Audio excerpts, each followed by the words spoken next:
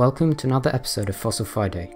This week I'm going to be talking about the fossil claws that led to the discovery of Therizinosaurus.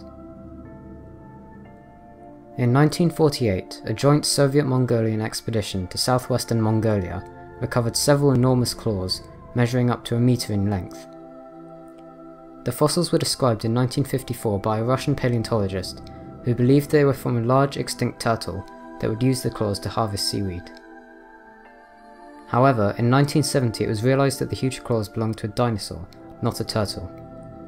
After more remains of the animal were discovered, paleontologists identified the dinosaur as a theropod.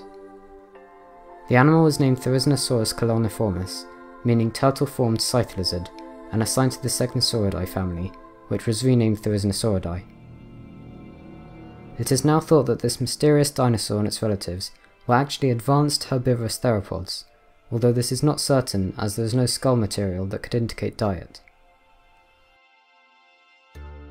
Thank you for watching, and remember to follow me on Twitter @BenjiThomas42 and subscribe for next week's Fossil Friday.